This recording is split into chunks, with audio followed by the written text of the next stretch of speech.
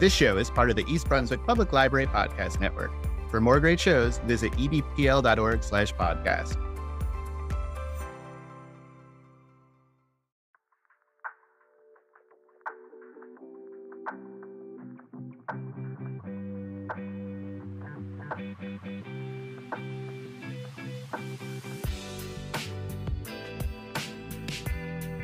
Hello and welcome to Cooking Through the Collection. My name is Melissa and I'm a librarian and a home cook.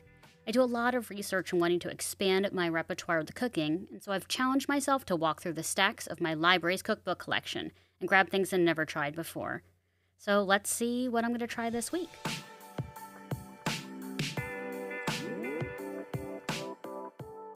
So I was a PBS kid growing up, and I have vivid memories of living in our first apartment and sitting on the floor and watching every single food show on PBS. There were so many, but I do remember one distinct voice that I just can't forget. Bœuf bourguignon, French beef stew in red wine. We're going to serve it with braised onions and mushrooms and a wine dark sauce. It's a perfectly delicious dish. I think all of us have grown up with some part of Julia Child in our life, whether through SNL, Julie and Julia, and the Julia show from the 2022 series on HBO Max. Now, I hadn't thought about Julia Child in a while, probably since culinary school. Yes, I'm a culinary school dropout. We talked about Julia Child, and she passed around the time I was there, so there was a lot of talk and memorials to her and all that she did for the culinary world. However, the reason that I had it brought back into my mind was an Instagram story from a drag queen. Their Instagram account is Wigs by Vanity, and they had inspired by a YouTube channel called Auntie Chef, who's been having a playlist of videos called Jamie and Julia. And the reason you'll have to listen. I'm frazzled.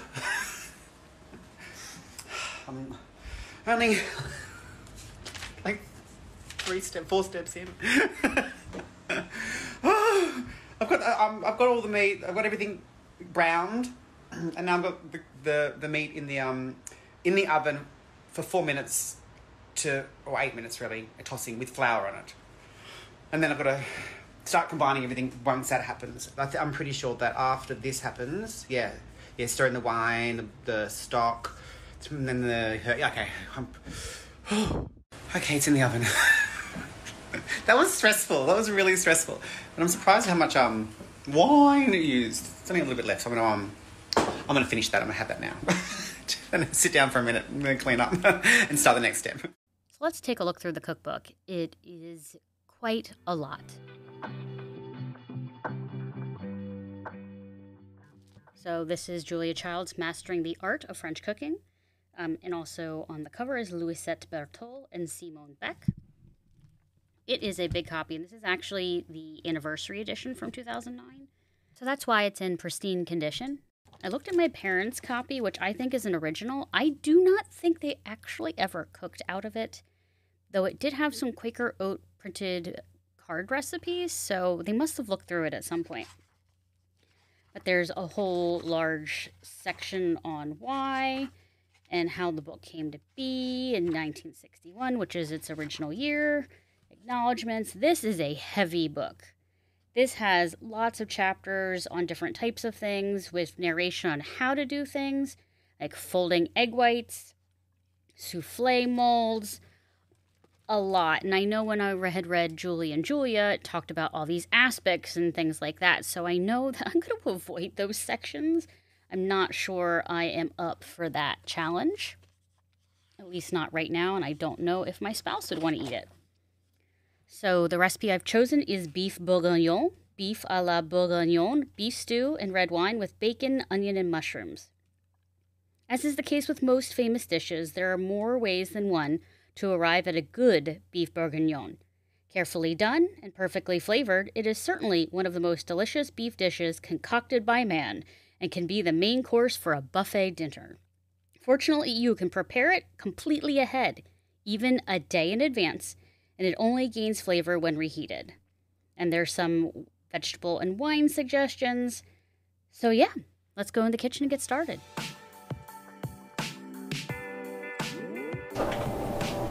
Okay, so let's do this. So I'm looking at the recipe. Beef à la bourguignon, beef stew in red wine with bacons, onions, and mushrooms. So first thing, you always read through the entire recipe. And I see that I'm going to be cutting this recipe in half.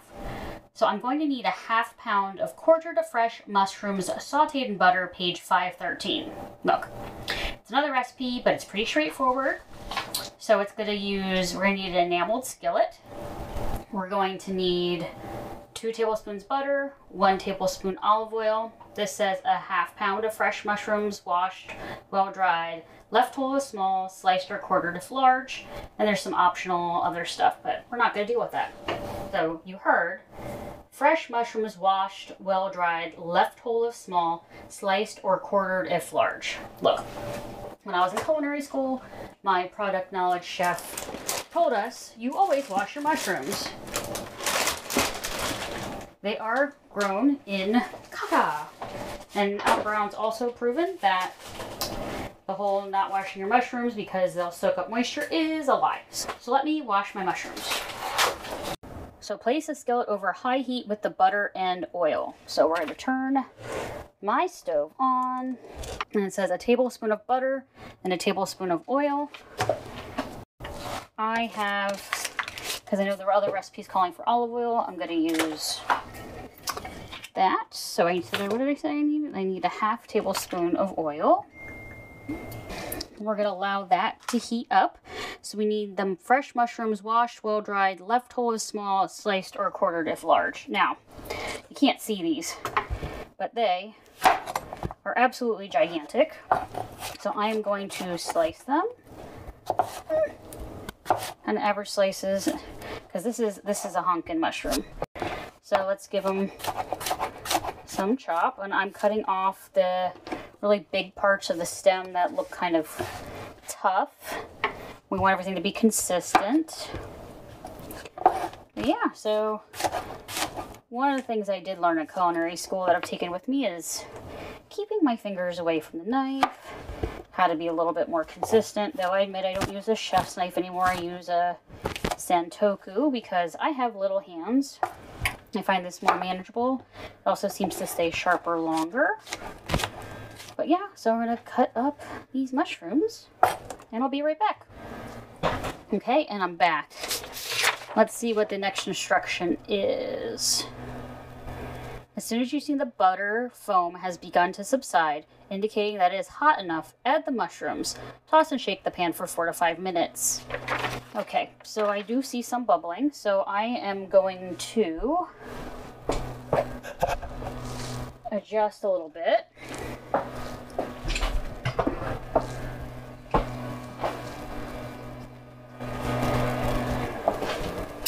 And let's see, do we get a sizzle? I'll put one in first to see, because it said till bubbling.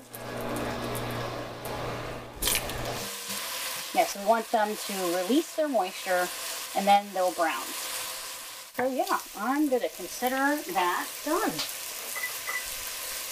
It says remove it from the heat, so, and turn the heat off. So we have mushrooms, so we're good on that. And so we'll go back to the recipe. So there's going to be bacon, lean stewing beef, carrot, onion, salt, pepper, flour for this first bit. Okay. So I am trying to not destroy my kitchen and have 500 pots and pans for my spouse to clean up. So I'm going to do my best here to work in order that the meats go last. So I need 1/2 sliced carrot and 1/2 sliced onion. Just saying sliced is a little random for me, so I'm going to take a smaller carrot and these were picked and organic with the stems on it, so I am going to give them a little bit of a rinse. You don't always have to, especially when you can tell it's been, you know, those processed carrot nubs. you know what I mean, the biteable carrots. So that doesn't matter. Going to get an onion. Okay, so it said slice, so I'm going to go with rings, right? So carrot, and then it said 1 sliced onion. Well, these are jumbo white onions. So I even think like a half an onion's gonna be a lot. So I think, I don't know what onion sizes were typical when this recipe was written. I feel like everything's bigger. But I'm gonna do the half onion. So it says sliced, so I've cut it on its meridians, not meridians, long wide, so I have a root on one end. And the next step of the recipe, saute, ooh, here we go. Remember I'm cutting this recipe in half, but it would be a 6-ounce chunk of bacon. Remove the rind and cut the bacon into lardons, which is sticks 1/4 inch thick by 1/2 inch long. Simmer the rind and bacon for 10 minutes. Drain and dry. This is the thing. So I went to the Amish market because I had the best chance of getting the best beef, the best deli stuff. And I could not find a chunk of bacon. Sometimes they have like bacon ends. So I don't have that. But I'm going to follow the recipe. I'm going to do what it says. So let's give it a shot. I'll be back in a little bit after this is done simmering. And I'm back. Everything's been simmered and drained. So it says preheat the oven to 450 degrees. So saute the bacon in the oil over moderate heat for 2 to 3 minutes to brown lightly. As I mentioned, I'm using the same pan that I had before. So it says 1 tablespoon of olive oil. So I want to add another 1/2 tablespoon of olive oil.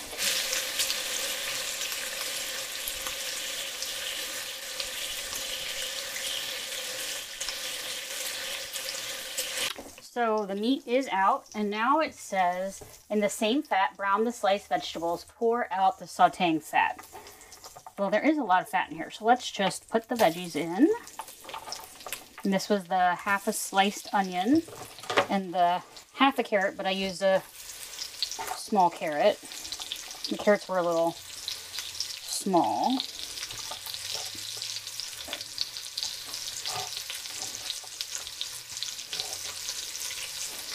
Does it say how much? Brown. Sometimes the terms in this cookbook are a little vague, but I'm going to go for a little bit of color. Gotta wash my hands again.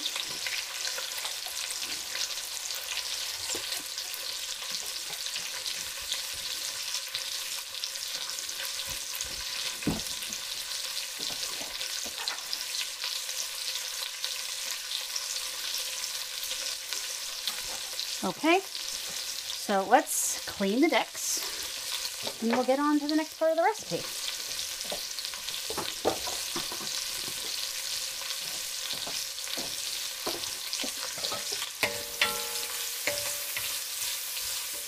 I'm giving it a bit of a stir to break up the onion slices.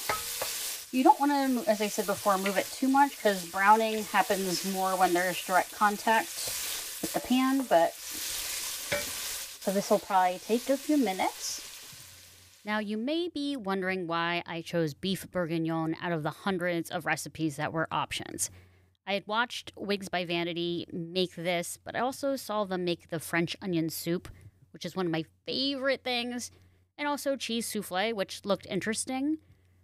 But my spouse doesn't eat cheese. Yes, my spouse does not eat cheese. So it really narrowed down a lot of what I was able to make.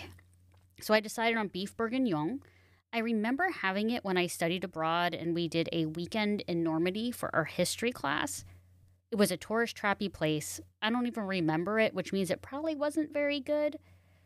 But yeah, it kind of floated to the top of being the recipe to try. As I may not have mentioned before, my husband and I are not wine drinkers. My husband drinks bourbon. I very rarely drink, and when I do, it's something like hard cider. So, don't have a lot of fancy wines around the house. So, what I do have left over from a party is Hayes Ranch California red wine blend, and we're going to need 1.5 cups of it.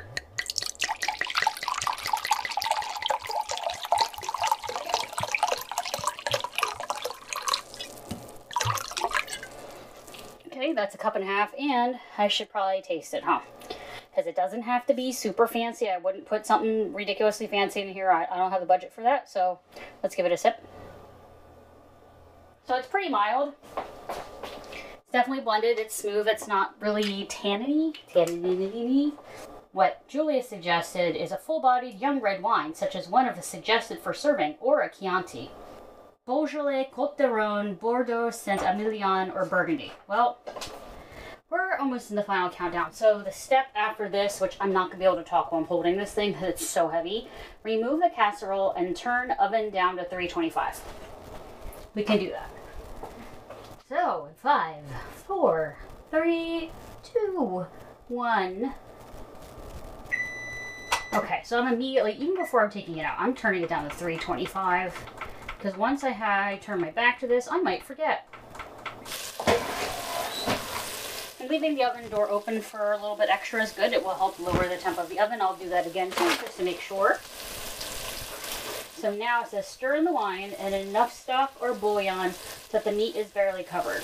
Okay, so we talked about the wine already.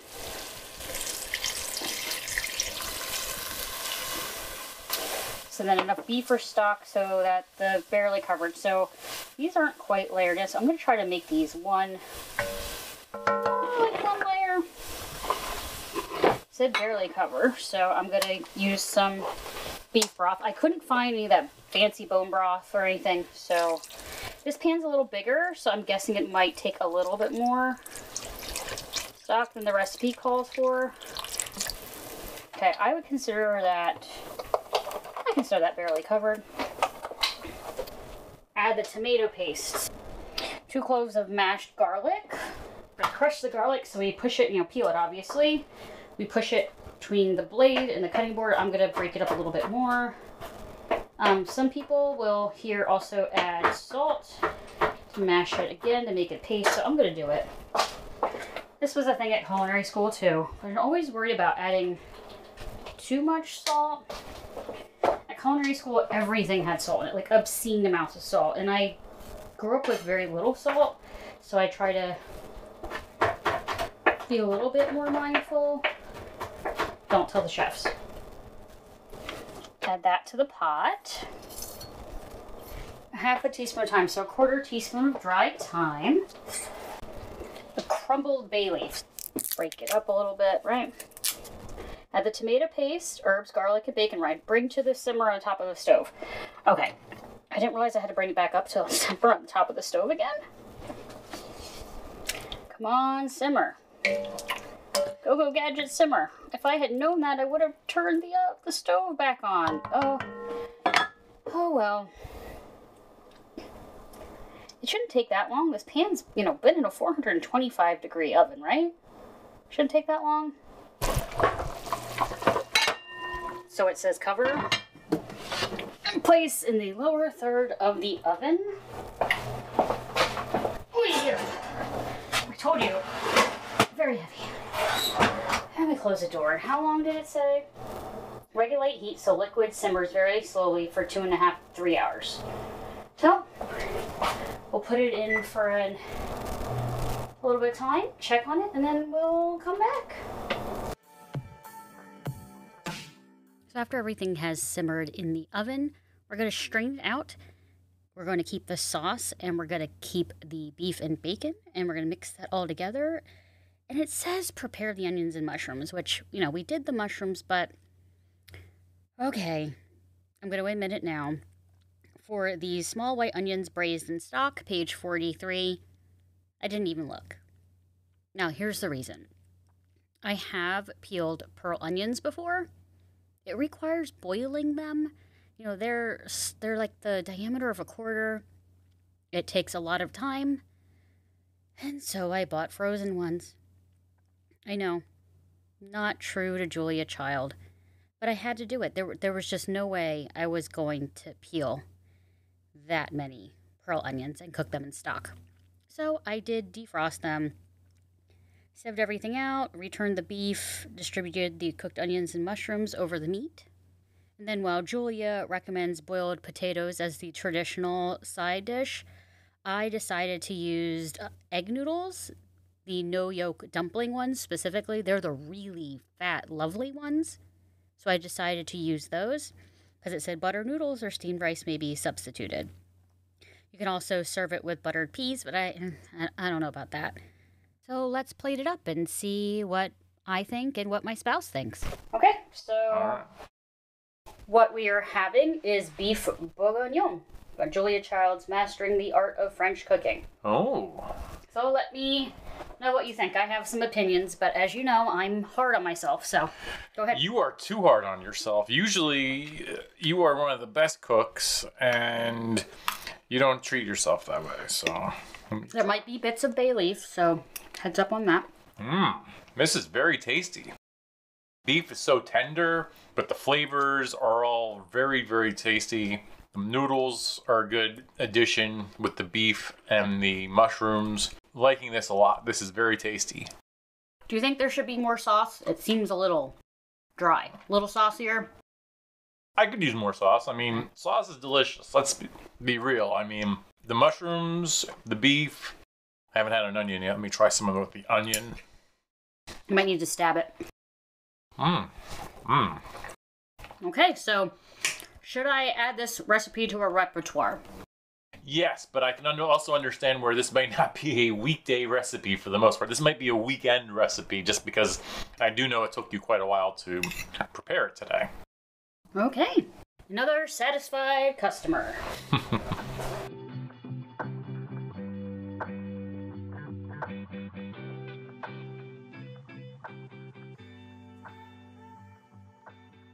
So here are my final thoughts and review on beef bourguignon and Mastering the Art of French Cooking by Julia Child.